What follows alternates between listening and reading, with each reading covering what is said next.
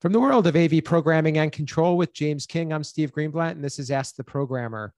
Hey, James, it's great to be back with you for another episode, and sure that we have some informative topics to discuss with our audience today. Yeah, we do got a good topic today, and as always, enjoy being here with you, Steve. How are you doing? Doing well. It's really fun to do this podcast and for us to connect with our audience, and we've been getting more people reaching out. So this is another topic that I hope that people will connect with, and that we'll get to hear some more interesting feedback. What we want to talk about today is virtual control. It's something that has been around and existed for quite some time, and it's something that there's been a lot of debate about. So I'm sure that we'll share a little bit of that today. But it's also something that we're seeing because of the fact that it's becoming a way that software is being able to offset the availability, the limited availability of some hardware solutions. So there's a lot that we can unpack with virtual control. I'd love to hear your thoughts about the IT side of it, James. But when we talk about virtual control, I guess give us a little bit of perspective. What do we mean by that, and how does it kind of fit into the solutions that we commonly see in the AV industry? So, as everything, we got to define what we're talking about so we're all on the same page. So, to me, for virtual control, um, to me, that is taking your processing, and language, like, so when things happen, the process behind all that stuff, and making it hardware agnostic. So it does not need to live on a Xbox or a Z box. It can go on anything, even a virtual environment, which a lot of IT people are rolling out now, especially now into the cloud environment. I mean, it is so easy to spin up a virtual machine and get software up and running on it. Um, there is also downside to that as well, and I'm sure we'll talk about a lot of those pros and cons. But to me, that's what I'm talking when we talk about virtual control. That's what I'm talking about. It's taking our control interfaces, our processes, and instead of having it say, "Oh, I need box X or box Y to do the processing," it's now open to anything, or in IT world, as we call it, open source. I think that's a great way to put it. And I can share a little bit of my different perspectives on that, or the definition. Before we do, I just want to remind the audience that we've had some of these conversations before. That if you want to check back to episode 62 and 63, when we spoke with Patrick Murray, we talked a little bit about this, and that was several episodes ago. And I think that right now we're seeing more of the control manufacturers really embrace this. At first, it was something that when it came out, or when it was when it was brought to market, there was probably a lot more of a thought process about, are we hurting ourselves? Is a manufacturer hurting themselves by putting something like this out, because manufacturers depend on selling hardware? So are we going to see this as being a temporary solution? Is it something that now is being thought of and adopted because of a need that may or may not go, it may or may not be sustained? But I think that there's a lot of different ways to take this. And as you mentioned, we're talking about things that are hardware agnostic, that may or may not exist in the cloud, but they're really more IT based solutions, which is what excites me, because it makes what we do, I think, a lot more understandable to the rest of the world, and we've been trying for some time to make that happen. But there's a lot of you could, it could be argued different ways, and I think that it lowers some of the barriers to entry as well from if we want to look at it that way. So why don't you kind of take us down that road? What are some of the pros and cons or the decision criteria if for you or for others that are considering adopting this, because it may not be they may not quite understand right now what goes into it. Um, I can probably talk way longer than our normal time length on this. Um, so if you want a little more depth into my take on this is I don't know when it's coming out because it's not for the Higher Ed Digital magazine, but I do have an article coming out for another publication, and that really talks about a lot of the pros and cons, and it's about software to define AV, not virtual control, but same thing as we've talked about before. But briefly, like some of the pros is, like I mentioned earlier, it's very easy to spin up a VM. In fact, like just the other day at work, we're getting ready for our new building to open up, and I'm now working on getting the support servers running. So I just threw a request in our system saying, I need a VM. These are the specs I need. This is the software I'm going to put on here. And now that's going through a service provider who's doing the VM for us. They built it for us, all that stuff. So it was a little slower than I would prefer. But it was like a 2-day process up and running. I didn't have to wait 6 weeks for a box to come in, or as some manufacturers are now a year out. You don't have that time frame. It's quicker, um, easier. The problem, I think there's a lot of also cons and that you got to look at is one thing is what concerns me is a lot of this is more going to a license base. So, okay, I install programming Y as my controller. I got to pay that license in, let's say, yearly. It's a yearly license. Not only do I have to make sure I pay that license, I got to make sure I'm on top of that license because if that license expires, my control stops. Unlike where we were back with the physical hardware, once you buy it, you buy it. It's done. It's set. You can go 10, 20, 30 years. And hopefully, if you could go that long with a piece of hardware, but some AV stuff has gone that long without costing another dime. So that is a concern of mine with the whole virtual control is you're locked in a little more, making sure you are paying the fees. The avenue to that is, like we said, hardware runs 30 years.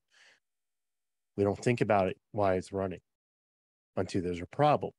And then it's a big fix to address it. Where software, you have updates coming out. It could be daily, it could be weekly, it could be monthly, and it's new features. Your upgrade process cycle is whenever there's a new piece of software out. I kind of chop it up looking like the hardware side of it. It's like looking at businesses' security cameras. Businesses, when they start building, like they install the latest and greatest security cameras. They're set and forget. And then 5, 10, 15 years down the road, something happens. Break in, robbery. Everyone's like, but my phone takes a better picture. Yeah, those cameras are 30 years old. No one ever thought about them before.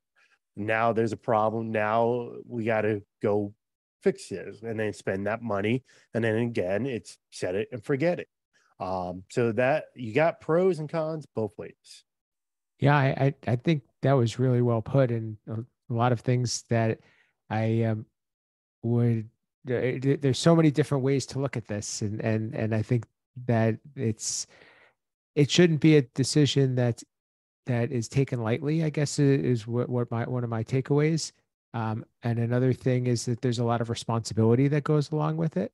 Um, I think that there's a lot of value that can be gotten But as you said, you need to make sure that you are realizing that the virtual solution is not the same as a hardware solution, and that they need you need to have a plan, I guess, is probably what I, the main takeaway from it.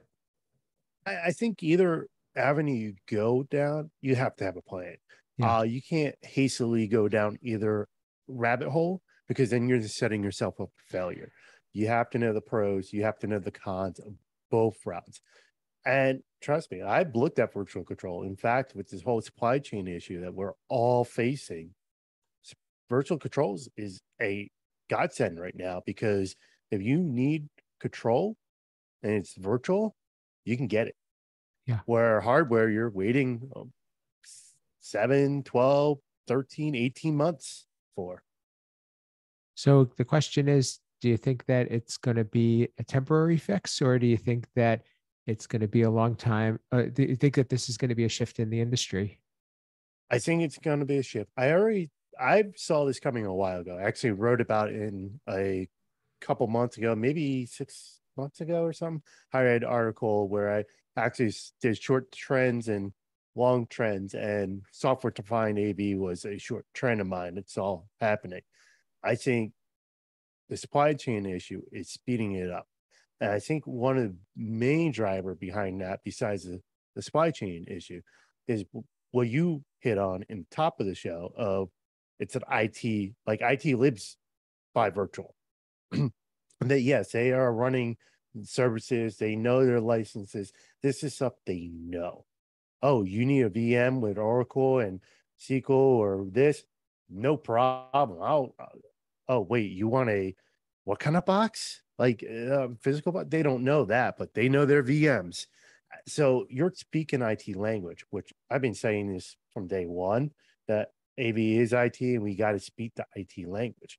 So now you have IT folks who are now spinning up these virtual controls and are I don't want to say taking our jobs because that's not what I'm trying to get at. Where AV is not going away, our skill sets are changing, and are evolving. And if we don't evolve with it, the IT world will leave us in the dust. And we saw it with telephones. The telephones kind of dragged their feet. I'm not really. Sorry, that's a bad example. Let's say, like, you look at cassette tapes, they're gone. Like, everything is now digital. Like, and cassettes tried to fight that for a longest time instead of adopting it. And you lost a lot of studios because of that. So, same thing is, yeah, vinyl is coming back because it's the hip thing. I don't like vinyl. I think it's silly, but that's my personal taste. But again, we're really is in that IT world now, and your IT administrator who's a running maybe 30 virtual boxes can do it. And he's like, oh yeah, another box, no problem. I'll have that up and running in no day, in no time. And now they're taking over a lot of stuff we did because we're special. You can't do what we're doing. Well, now they are.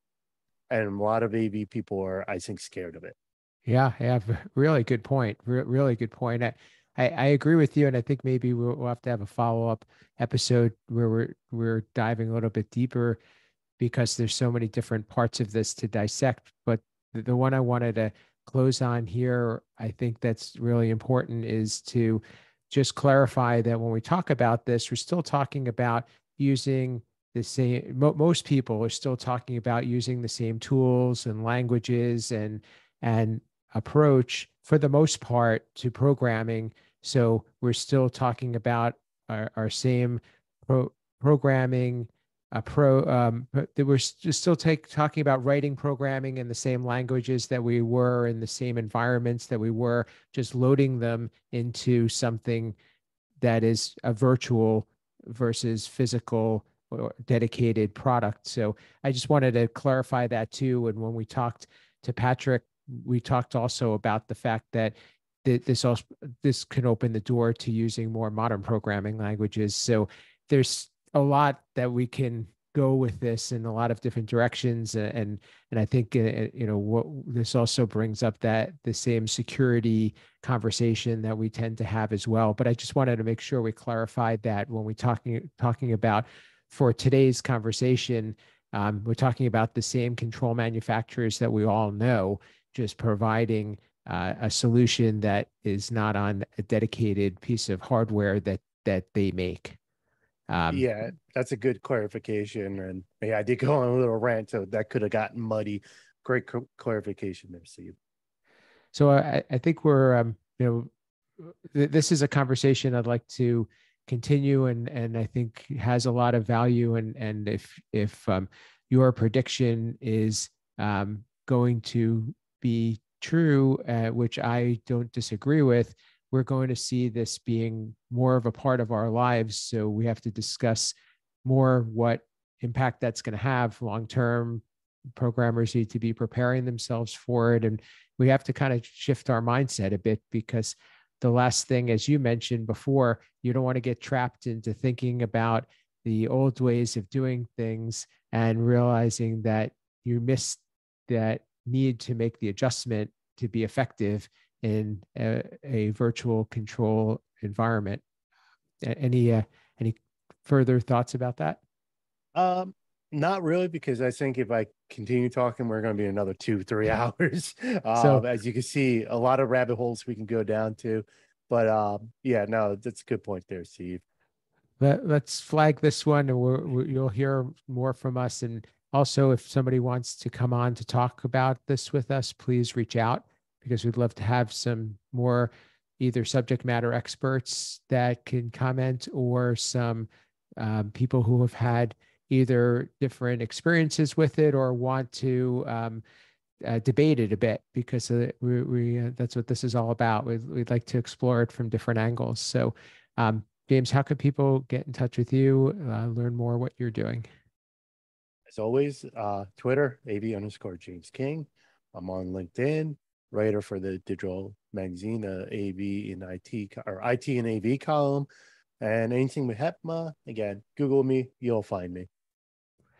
And for me, you could reach me at Steve Greenblatt on most social platforms. Twitter and LinkedIn are where I am most active. I do some writing as well, AV Network, Commercial Integrator, and also my company blog at controlconcepts.net. And please continue to reach out to us. Let us know what you like, what you want to hear more about. We'd love if you could share your favorite episode on one of these platforms and tag us. It really would make our day. And if you don't already consume our content, we're available in your favorite podcast player through Apple and Google, as well as on YouTube. So with that, this has been Ask the Programmer.